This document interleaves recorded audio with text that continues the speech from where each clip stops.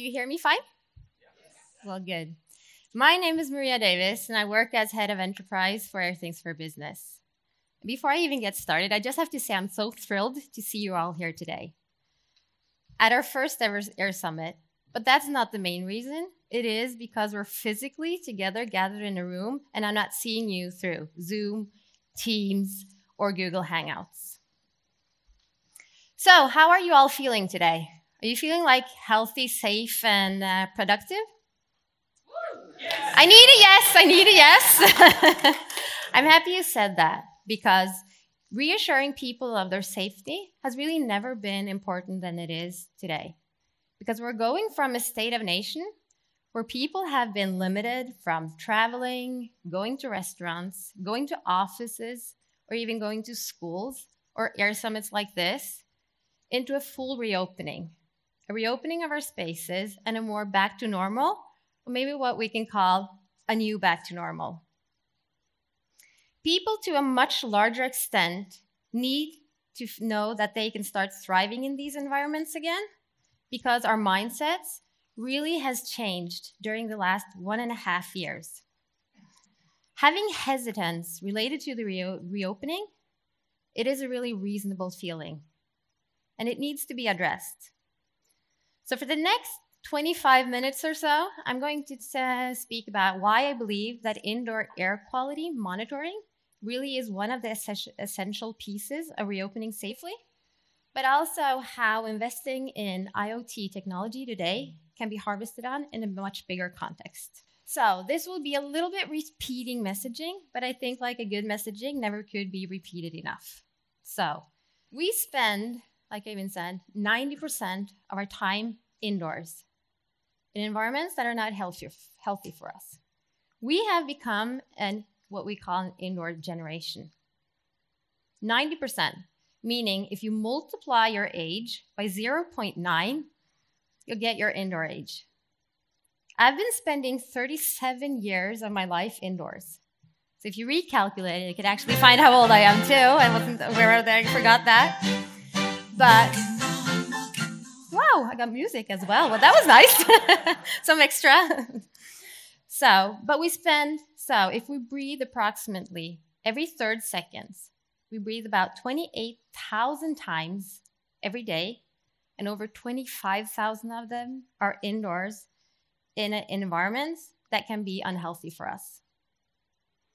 As we've already said, like 40,000 people die of lung cancer due to radon exposure every single year in US and Europe.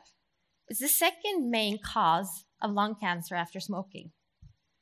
262 million people suffer from asthma, and one of the main triggers is indoor air quality. According to WHO, 7 million people die every single year due to bad air. So why has it taken us so long to actually become more seriously about this topic? Why haven't we have so many underlying facts that are really self-speaking, but why haven't we actually claimed better indoor conditions for ourselves? Right now, I'm going to show you a movie, a clip from a movie called Network from 1976. And I'm going to tell you why I'm showing this afterwards. It's about a minute long, so bear with me. We know the air is unfit to breathe and our food is unfit to eat.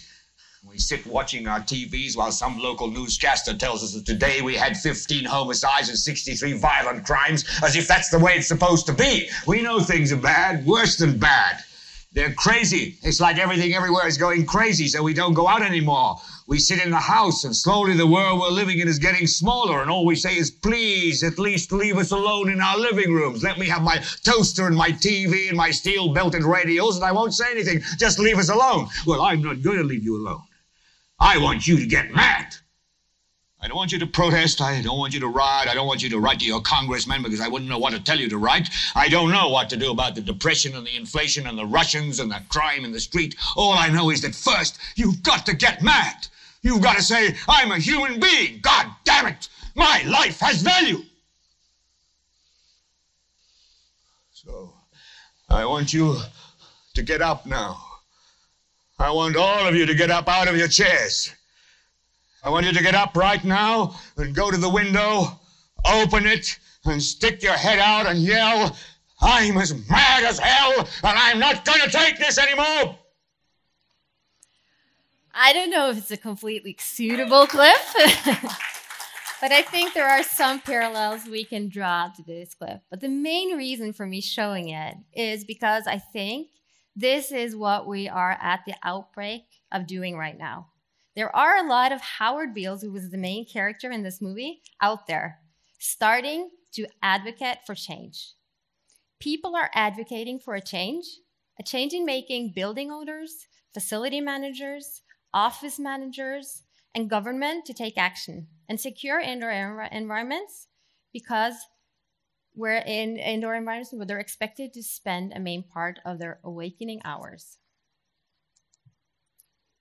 So, even though we have known that every day air quality has taken over 19,000 lives globally at a normal state, and COVID at its very, very peak took 17,000, close to 17,500, it seems we actually needed the pandemic to create enough momentum in the market and awareness around the potential damage the indoor air quality is what it's doing for our health.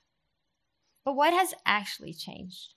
Because during the pandemics, we have been educated every single day for over 1.5 years through television, through news, through thousands of articles and front page headlines on how air can affect us. So, media has really played a crucial role giving us updates and helping us mobilize and adjust to continuously new information, new recommendation and guidelines. And on top of this, it has also been backed up with a lot of science. I did a short deep dive into this, and what I found is that the first 10 months of the pandemic, scientists had published over 87,000 articles on COVID. So, whilst we at the very beginning of the pandemic were frantically sanitizing surfaces and washing our hands, scientists came to the conclusion that one of the main transmission risks was airborne. And then we shifted focus. We really shifted focus in understanding what we really need to measure in our buildings. We then understood that the virus thrives better within certain environments related to temperature and humidity. But we also learned that we could use CO2 as a proxy to understand if there is enough ventilation or fresh air coming into a building. This is something the government also has taken a lot of action upon. We see fundings, new regulations, and recommendations popping up all over, not only in Europe, but in US and all over the place. And I believe this is only the starting point. So these are some examples on how new recommendations and guidelines have come. So in the Netherlands, it is now, you need to document the CO2 values throughout the day in a classroom. It's actually a manual sheet to do that. It's not easy for a teacher to do that without help of smart sensors. In Germany, we've also gotten new guidelines related to schools, measuring CO2, and also having set upon actions what to do when you reach the threshold values. The government in Germany has also funded with 500 million euros for schools and public buildings to either improve their ventilation, or it also applies for CO2 sensors. In Belgium, the same. It's mandatory now to measure CO2 a lot of places. It's mandatory in fitness centers, in bars and restaurants. And even if the threshold value, if the limits of CO2 go beyond threshold values, you actually need to close down. And at last, we've also seen just recently, UK government are funding with £25 million to secure CO2 sensors in all schools. So, the government is taking action. But what about people that are returning to spaces and offices that are not funded? What about there? Do they have concerns? Well, there are multiple surveys that have been conducted on this to understand what are the main concerns of returning to society. And it seems that there is something cross-correlating between them. And indoor quality is at the top.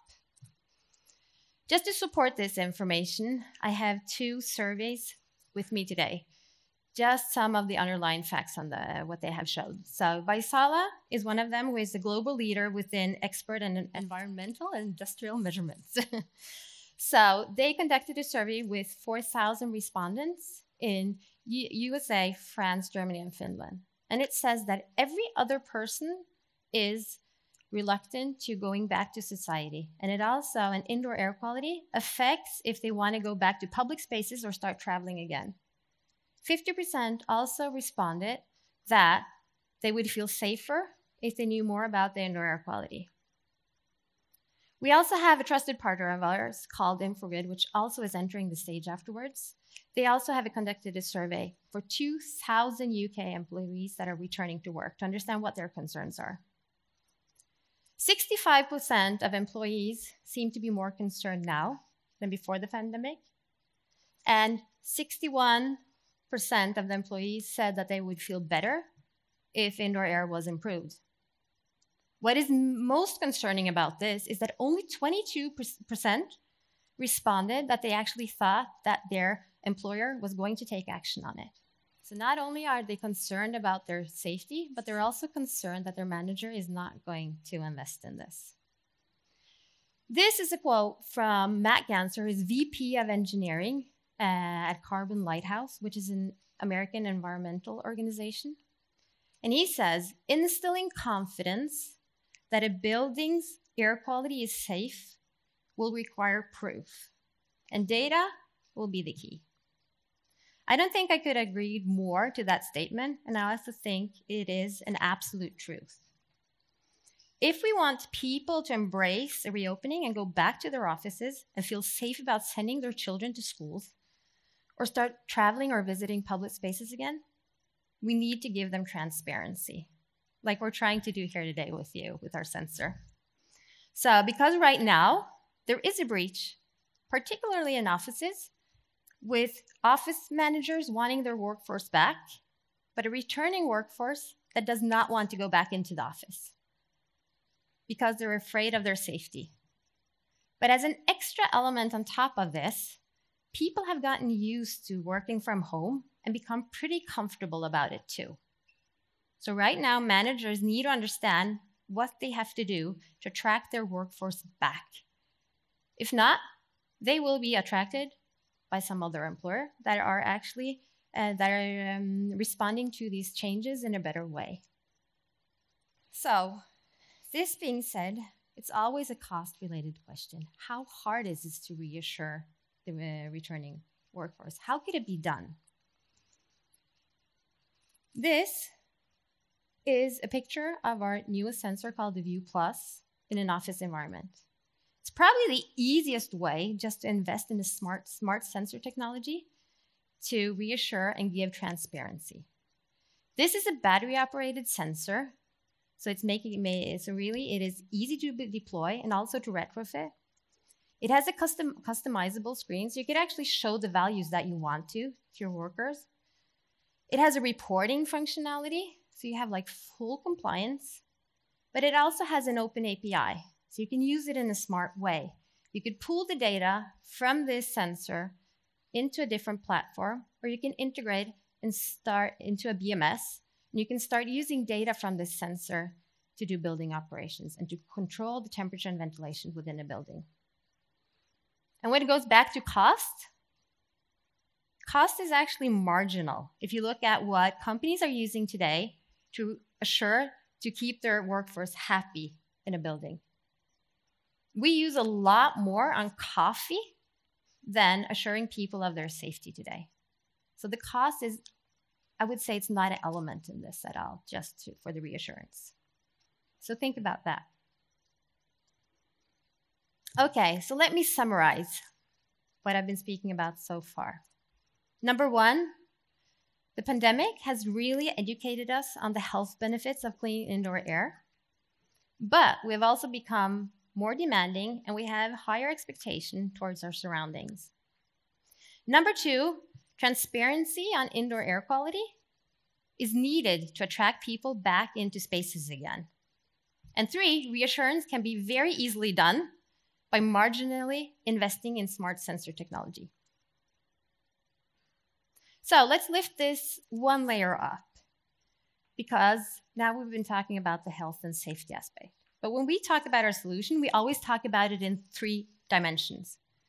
We talk about it in health and safety, but we also talk about it in a productivity perspective, which a lot of the other speakers also have been talking about today, but also related to energy efficiency. I think we've touched base enough on number 1, so let's go into productivity and energy efficiency. 90% of a company's operating cost today is its salaries. So what we really want to do is keep our workforce productive. But productivity can be somewhat hard to measure.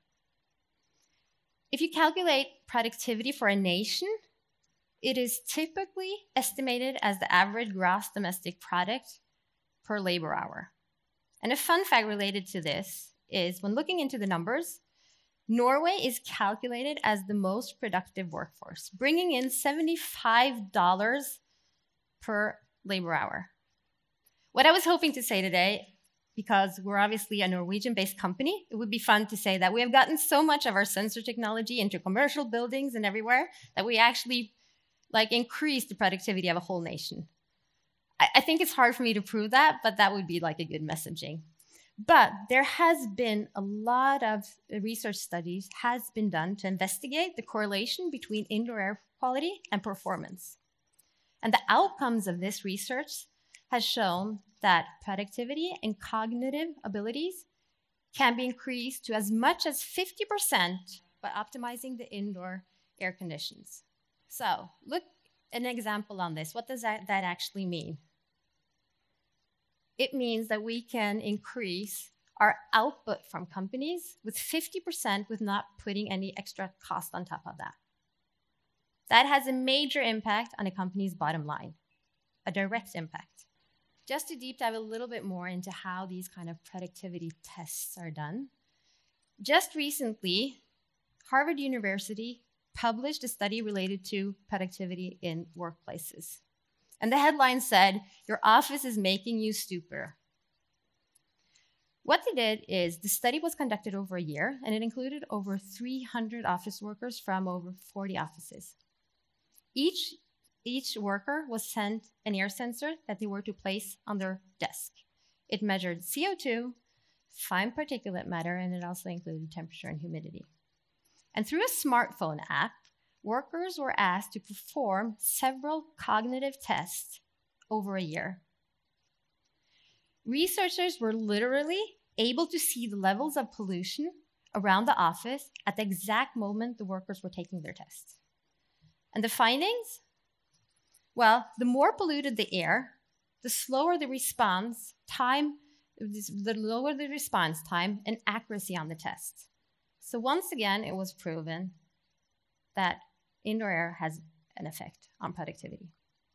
And you might think that this was done in bad buildings. So Joseph Allen, the director of the Healthy Building Program at Harvard University, says the following: the buildings would be deemed good buildings by just anybody under the existing framework of how we think about our building. So it was an average building, meaning that productivity can be increased in almost all buildings. If not up to 50%, at least, what if we only do it by 10 or 20? It still has a major impact. So if 90% of our salaries, our business spend is related to salaries, what is the rest, 10%? It's related to energy and rental, which also has a significant cost for businesses today. But how much do we actually know about what's happening in a building so we could actually impact this? A short story. Mid-March 2020, mid-March, is the first time we went into lockdown. We know that our offices, our schools, our kindergartens were left empty. But what we could see, and also I think Henrik Taubel said this, is that our buildings were running for full. And that was in a time when a lot of companies went into an economic crisis. So what if we were able to just reduce the temperature with 1 degree? That would give us a 5% savings according to Enova. Or if we were able to decrease the temperature with 4 to 5 degrees with no people in the building, it would give us an amazing savings of 25%. So, but one thing is the cost aspect of the energy. But another dimension that I really mean is bigger is the energy waste, because it's linked to a global problem that we're facing, which is the global warming. So, buildings stand for 40% of the energy consumption today, of the global energy consumption. What few people know is that in average, 12.5% of this leaks out of buildings. If you recalculate that, the really global problem to this is that 5% of energy use leaks out of buildings globally. I guess you sometimes have felt a draft if you're going into or exiting a building. Those drafts are related to energy leakage. And it's mainly caused by pressure differences and fan and ventilation systems. So, draft is something we are issued with every single day. And our immediate reaction to this is to put on more clothes. That doesn't help us with our global problem. So, since I don't have much time, it's a huge opportunity within this. And if you really want to know, because Airthings has sensor technology measuring differential pressure, which is a huge opportunity for all companies, even if you take like your ESG goals seriously, I recommend you to reach out to your contact point at Airthings to get an own session, because it really deserves an own session on this. So I don't have time to go through the full thing, but there are huge opportunities in this. Because a lot of companies have outspoken ESG goals today, but no clear plan on reaching them. So this could be one of the answers. To summarize, one, we have recognized that our people are our most valuable assets, and that if we do something about their productivity, we could boost our company's bottom line. We've also recognized that 5% of energy leakage today is a global problem, and it comes from the building industry, so we really need to address that. But all in all, I really believe COVID has given us the chance to actually fix indoor air pollution forever. But we need to start acting upon it and taking it seriously, starting by today. And it's not only for the people, but it is for our business, and it also is for our planet. Thank you for listening in.